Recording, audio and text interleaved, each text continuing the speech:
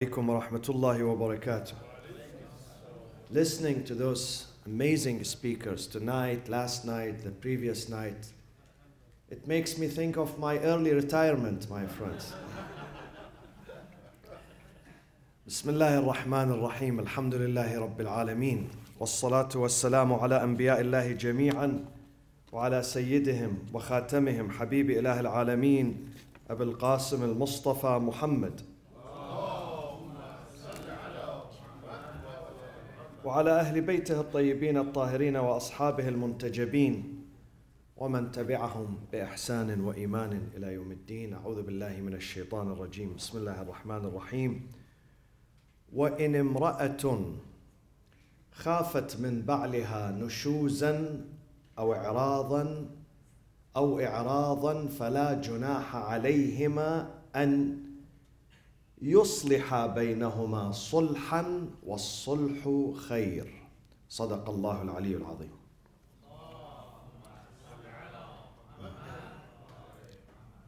One of the sad realities in our society today is an issue called divorce and separation in some families. We have to address this issue. We have to speak about it and say, what does the Quran say about it? And find some solutions. Last year I had a full lecture here, Ramadan 1438, on this podium, about the causes of divorce. What causes divorce? What precipitates divorce? I mentioned a few elements. Among them was incompatibility between the husband and the wife from the beginning. There was incompatibility. Maybe their color is the same, their culture is the same, their language is the same, but their ideas were not the same.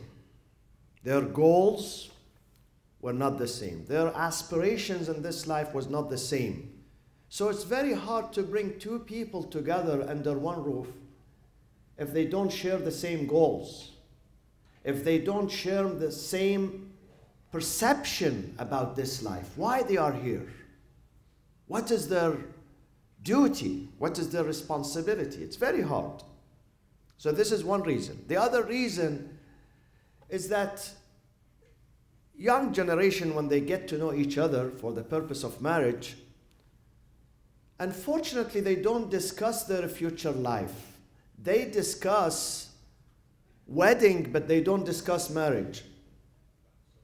Sometimes they speak about the details of their wedding. How many people we're going to invite, where it is going to be, what is the dress, what is the gown, what is the food that we are serving, the flowers that we're going to have, the honeymoon that we're going to go to. They discuss these small details about the wedding, but they don't discuss about marriage itself. What is my responsibility as a husband?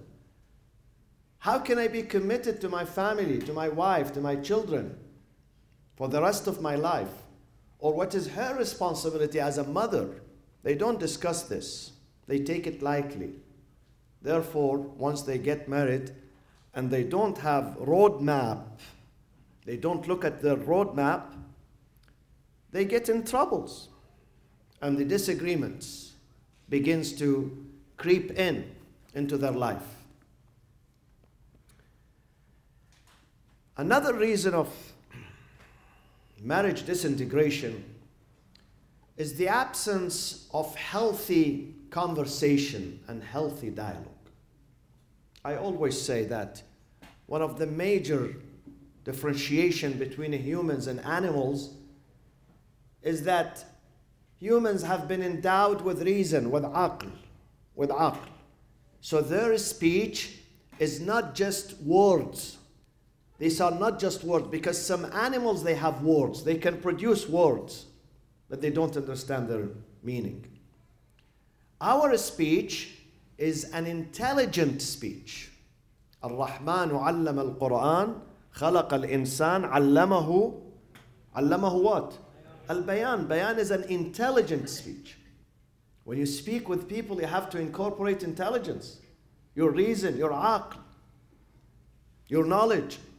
So when this intelligence speech is missing and it becomes only emotional, they try to put each other's down. They try to demean each other.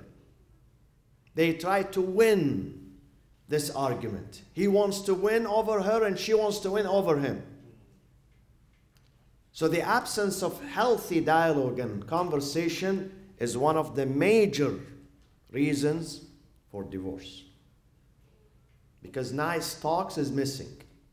There is always tension, always. The moment they get together, there is tension. Nobody thinks that I have to keep this institution. Even if my partner is wrong, I should not correct his wrong or her wrong with another wrong. The wrong is not corrected with another wrong. The wrong should be corrected by something right, something healthy, something productive, something wise. So these are, and many others, of course, they contribute. Nowadays, materialism plays a role. Some people say, why 50 years ago, 70 years ago, we never heard of divorce in our family, in our town, in our village. But now, divorce is very rampant.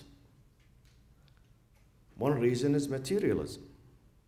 50 years ago, you never talked to any lady other than your honorable wife. The only lady you saw is your wife.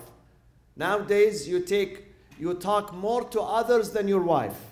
You speak more with other women outside in your office, in your school, in your hospital, more than you do with your wife. So this is another reason, definitely. This is another reason. So now, if you want to know more about the causes of divorce, it's online. The lecture last year, I think it was in the 6th or 7th of Ramadan last year, 1438 Hijri.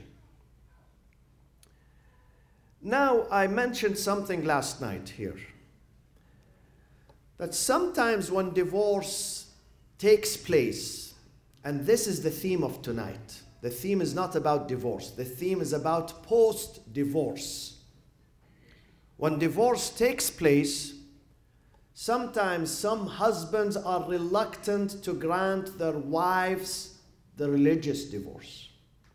Even though they go to court and they file for legal divorce, and the legal divorce is over, is finalized after 1 year, 2 years, 3 years, but some husbands, they are reluctant to grant their wives the religious divorce. They use this, the religious divorce, they use it against her, to humiliate her, to, as they say, to give her a lesson, difficult, tough lesson. So they refuse. Though he has no relationship with her anymore. Maybe he goes and he remarries someone else. But he refuses to give his ex-wife the religious divorce to deprive her from remarrying. And this is what the Quran says, فَلَا تَذَرُوهَا كَالْمُعَلَّقَةِ. Don't leave her hanging in the air. She doesn't know whether she's married or she's divorced. She doesn't know about her faith. Don't do that. And this happens. This happens. I am witness to this. I receive calls from many women who are divorced, and she says, my husband he doesn't want to speak about this. We've been separated for 7 years. In some cases, 10 years. And he doesn't want to respond to me. He doesn't even answer my calls. And I need to know my future. I need to know my fate. I can't remarry. Some of them says, not because I want to remarry. I want to get my freedom. My freedom, my dignity. I don't want to be connected to him for the rest of my life. And she's right. She's right. When legal divorce is done, it has to be followed by religious divorce in the same day. in the same hour. There should be no delay in that. So what do we do with this? Let me tell you. The legal system that we have in Islam, it needs to be updated. It's an outdated system. The system of divorce that we have in Islam, it works for villages of 200 years ago, not America or Europe or advanced human societies. It's not working anymore. So they go to the mosque and they say to the imam, the sheikh, the sayyid, the maulana, please, I have a problem. The answer of the imam is, where is your ex-husband? I don't know, where is he? Or he's there, but he doesn't want to come. He doesn't want to help me in this. The imam is going to say, I can't do anything to you. Sorry. I have no legal power. Because as marriage requires both sides to be present, divorce also requires both sides, both parties, to be present. It has to be mutual. If it is not mutual, then it is too complicated. And sometimes they tell them, send your case to this country and that country, to this marja and that marja. And the case goes there and you never hears about it. It's gone forever. And this is not good. This is not healthy. So what should we do? And in this case, you know, when a lady, she does not get her freedom from her ex-husband who did so much pain to her, she's going to suffer more psychologically, socially, financially. Her case is going to deteriorate. Now, let me say something about women, and then I'm going to turn against men soon. So bear with me, sisters. In some cases, when a lady comes and she claims, I don't know about the whereabouts of my ex, she's not telling us the truth. She knows about his whereabouts, but because she doesn't want to talk to him. And I discover in certain cases that she did not even try to speak to him in the first place. She didn't try to approach him. She did not try to even call him and tell him, hey, I want you to get me the religious divorce. She never. Because of stubbornness, because of sometimes arrogance, because the relationship with him was very sore, so she doesn't want to see his face anymore. In that case, we cannot help. In that case, I tell them, if you need to get your religious divorce, it's important for you, you have to give some concessions. You have to call him and tell him to give us permission to get your divorce done. But then, in other or in certain cases, this is another scenario, and bear with me, please. Please bear with me. I'll be just to both sides. I'll try to be just.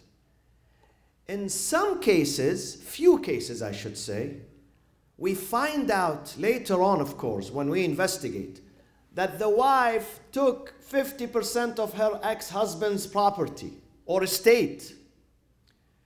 Sometimes she takes his house from him, his cash money from him, his business away from him, and she takes the kids away from him, and now she says, give me divorce. Give me religious divorce because I don't like your face. Or sometimes she has another relationship. While she was still married to him, she develops another relationship with someone else for a few months, sometimes a few years, and she wants to strip her husband from all his money, and then she wants him to say, yes, yes, lady, I am going to give you my money, I'm going to give you your divorce, and I am your slave. That does not happen. This is, of course, in a few cases, not with all women, with certain nationalities. I'm not going to mention them for the sake of month of Ramadan. Now we come when the husband is an aggressor and the wife is a victim. One case, or many cases, I find out that the husband says to his wife, I don't even believe in God. I don't believe in Islam. I don't believe in religious divorce. Get lost. I'm not going to come to the mosque because I'm not a Muslim. We did the American divorce and that's it. So I don't believe in the religious divorce. So when we find out that he has a problem not with his wife, with God and with the whole community and whole religion, then definitely we're going to grant her divorce. Of course, it takes time to investigate these cases. It takes time because you need to listen to both sides. You need to listen to both sides. I said many times that one thing I really learned here from my experience, that I would never judge or issue my opinion over anything unless I listen to both parties. It's very important to listen to both parties. I can't even comment on any problem, on any issue, on any divorce, unless I listen to the husband and the wife. This is a lesson that I learned while serving Islam. You must hear both sides. And then you would be able to judge after that. And sometimes you need to listen to witnesses from both sides too. So this is one case. The husband does not believe in religious divorce. In that case, we're going to grant her religious divorce immediately, even if the husband does not like it. Okay? In other cases, the husband is religious. He upholds his religious duties. He comes to the mosque, he prays, he fasts, he does this, he does that. But he wants to punish his wife. It's a sense of revenge. He wants to put her down. Why? Because she's divorcing him. If we realize that this is the case, he's not interested in going back to her, no, because he's already remarried. And sometimes he has children from his second marriage. But he wants to punish his wife as a punishment. He wants her to suffer. He enjoys seeing his ex-wife suffering. Again, in this case, we will grant her divorce even if he rejects that. We grant her divorce. We get a permission from Al-Hakim al-Shar'i, Marji' al-Taqleed, because this is based on aggression, dhulm, injustice, and God does not love injustice. God says when you find someone is madloom, being wronged, you have to help him, you have to help her. So in this case, definitely we're going to grant her divorce. You know, in some cases I found out that the wife left everything for her husband, everything. She didn't get any penny. She left the house only with her clothing. She didn't take no money, nothing. Even her dowry, he didn't give her dowry, her mahr. He didn't give it to her. She walks out of the house barefoot, and still he doesn't want to give her divorce. This is barbarism. This is savagery. This is immorality. This is aggression. This is injustice. And we don't tolerate injustice. We should not tolerate injustice. This is why I tell my friends, the imams, the maulanas, the leaders of Islamic society, when you find out that there is aggression, there is hatred, then you have to grant them divorce. Don't wait for a phone call to come from you from this or that. God has given you reason. Reason, aql. Incorporate your reason. Incorporate your conscience. Try to help. Try to help. God does not like violation. He doesn't like. Listen to what the Quran says about this case, where the husband is reluctant to give his wife divorce because he wants to punish her. What does he say? In Surah Al-Talaq, we have a whole chapter in the Quran, chapter 65. It's called At-Talaq, divorce. But subhanallah, this chapter that speaks about divorce, if you examine it, go back tonight home and read this chapter, it's full of optimism. It is full of hope. It is full of encouragement. speaks about tawakkul, put your trust in God. Put your faith in God. God is going to help you. God is going, وَيَرْزُقْهُ مِنْ حَيْثُ لَا يَحْتَسِبْ. God is going to get you out of this problem. It's full of hope, this chapter 65. Some people call it the chapter of optimism. They change divorce into optimism and faith in God. Check it out tonight when you go home. Chapter 65, Surah Al-Talaq, full of hope, full of encouragement from God. So in this chapter, God says, فَإِذَا بَلَغْنَا أَجَلَهُنْ. When divorce is done, let's say divorce is done today, God forbids. Inshallah, you stay with your wives from now until the day of judgment, inshallah, and past the day of judgment into paradise, inshallah. You are stuck with them even in the next life, inshallah.